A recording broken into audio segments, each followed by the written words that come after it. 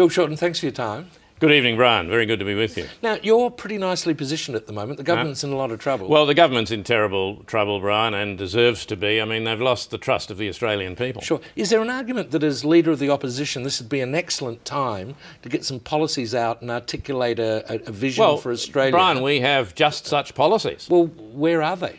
I think they're in my other jacket, Brian, but we've got a couple of absolute pearlers. Well, do you remember roughly what they cover? Oh, vaguely, Brian. I think we want a better deal for working Australian families. What we've got in this country at the moment is a cruel government, Brian. A dysfunctional government. Yeah, listen, I'm sorry an uncaring government and an incompetent government. I'm sorry to interrupt. What I'm asking is, are you presenting an alternative vision to Australia? Yes. Yeah, but because have you seen the polls recently? Yes, Brian, we analyse the polls constantly. You're well ahead on health, you're well ahead on education, well ahead on welfare. So we should be, Brian. And behind on national security and economics. Yeah, I don't know why that is. I've never understood why that is. Well, that is the perception out there, how could we possibly be behind on economics? I mean, the Treasurer is Joe Hockey. He doesn't even know what he's talking about. It doesn't say he does. Well, it says that whatever they think of the government's current policies on economics, they think under you it'd be worse. Brian, we've got economic chaos. They haven't even got last year's budget through. How could it possibly be worse? This is what you would need to address. You'd need to present a case. How can anybody say it would? What could possibly be worse than Joe Hockey is true? It doesn't work. OK, Bill Shorten, on another matter, do you have a plan to address global warming? Yes, we do, Brian. And how are you going to do that? A lot better than the current government, Brian. I mean, they're not any good on this issue because the Prime Minister thinks climate change is crap. Well, what if the government changed the leader and you got Malcolm Turnbull? If they put Malcolm Turnbull in there to try and stop the bleeding, Brian, they're going to create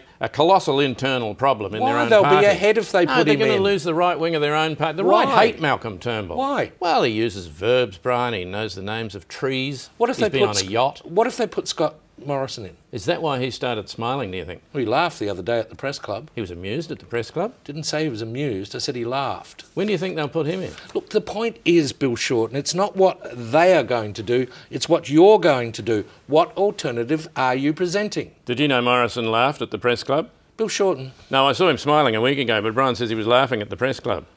Oh, no, I've seen the polls. We're miles ahead. Nothing to worry about. Bill Shorten. I'll see you Saturday. My tennis shoes are in your car, I think, incidentally. Hello? Our time is up. You can't be serious, Brian.